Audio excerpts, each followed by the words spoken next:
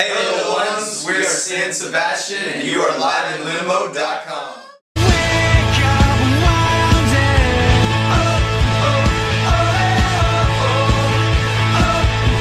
Alright, we're live in Limbo and we're here with San Sebastian.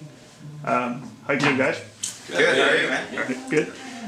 What I want to do is get everyone to just state your name and what you play in the band, like what gives you. So it's pretty simple. Sorry. Hi, my name is Greg, and I play bass in San Sebastian. I'm Mike, and I sing in San Sebastian. I'm Brody, I play guitar. I'm Sean, I play guitar. I'm Ted, I play drums. Okay, cool. Alright, so I'm going to go with the name. I'm going to ask you guys, why San Sebastian? How'd you come up with it, and why did you like it? Yeah, well, we had the name. We had a name before, and it turned out there was another band in Canada that had that name. So we just felt like, there was bands all over the world that had the name. It seemed to be a pretty common name, which we had no idea about.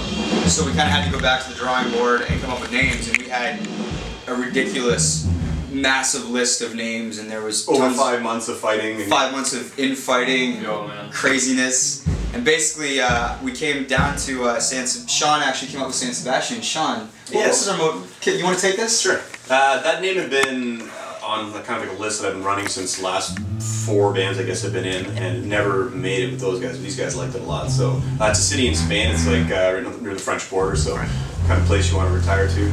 Yeah, ultimately we felt like if things went really well with our little band here, that one day maybe the 5 of us could retire to San Sebastian and play guitars on the beach. That sounds cool. I wanted to go to showdown. Yeah. You guys started out obviously as the Pumps.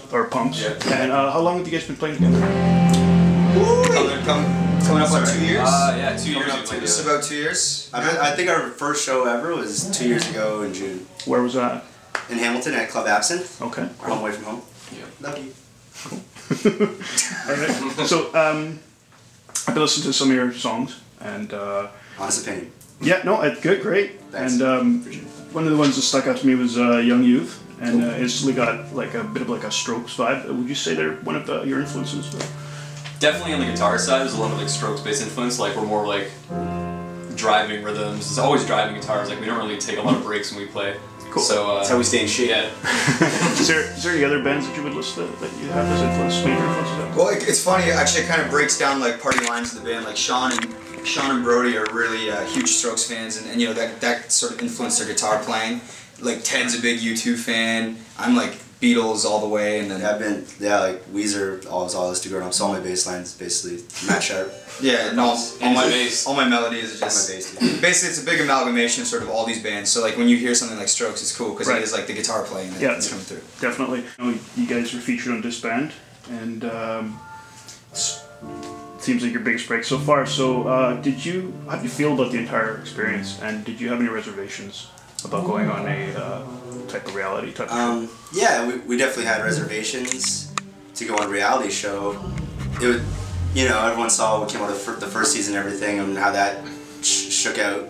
So we had a few reservations, and then but we decided to do it because it was like, why not? We threw caution to the wind. We really realized that all the good that could come out of it was well worth the risk, and it ended up being such an amazing experience, and everyone we worked with was incredible, and everyone at Much Music has been so great to us, and it honestly turned out to be a really good decision, one of the better decisions. Yeah, we really chose to play ourselves. There was nothing like really fake about it. It was always we're just being genuinely ourselves all the time, like trying to make friends with everybody, like always trying to let's go have a drink together after and stuff like that. Yeah, they're great at really capturing like who we really are. They did such a great job at showing like there's nothing in there that I'm ashamed of or anything. That's cool. Yeah, it was really good. So you guys are with Universal and starting your new album, I guess. Can you tell me a little bit about that and when you think it'll be released? Yeah, well, we've been recording it. We've been recording it over the last sort of couple months, different studios, and basically getting it all together.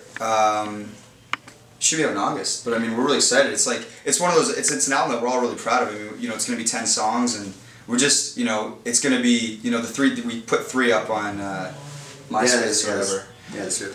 We recorded the other 7, and it's a cool rock record. Like we really we're proud of what we've done, and we're excited to see what people think of it now that we've sort of had this interesting break and opportunity with everything that happened with this band and the video being played, all that stuff, and we want to see how people sort of respond to the rest of the album. But recording it's been an amazing experience, and Greg Norrie's producing it, and he's like, at this point, he's just like a buddy. He's like the sixth member of the gang. Yeah, that's pretty cool. I asked you this before, or you mentioned it before, but do you guys play any covers, and what would be your favorite type of thing? Well, Randall, tonight we do one cover. Yeah, we do one cover. Yeah, like this weird sort of bastardized version of "Pump It Up" by Elvis Costello. Because when we first started, we're like, let's throw in a cover that will make people dance. And we're really into Costello time. Like a lot of, you might be able to hear Costello influences in our music too. So at the time, we were just like, it was coincidence that it had her name in it. And it was just like really. We were pumped. It was everything. Pump It Up. Definitely. Yeah. Bit of everything. So we threw together like a funny like minute and a half version of it. Yeah. That it just. So you're playing that tonight? Yeah. Awesome. You'd be like, that doesn't sound good. Yeah, we'll dedicate it to you. All right. So how do you guys write collectively, or what's your process? If you can tell me a little bit about that.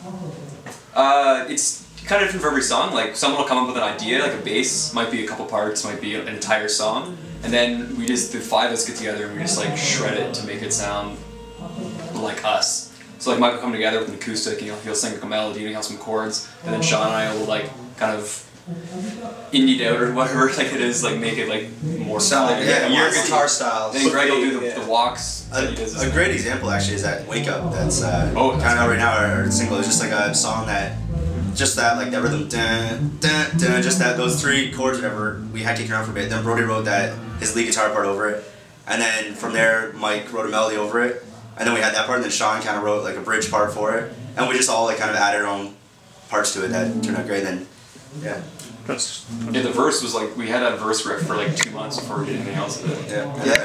Yeah, we had the chorus. I had the chorus, like that chorus melody kicking around, and then it fit. And it sort of came together, and I think that sort of, like you said, sums up our songwriting. It's like it's an idea, and then someone will bring it to the rehearsal space, and then the five of us sort of make it sound like someone San puts Sebastian. something on it, like the good guitar part, and then puts a weird drum part over it, and then it just like it makes it really cool stuff. At the end, it becomes a San Sebastian. So I guess get our hands into the dough. Long answer short, it's collective.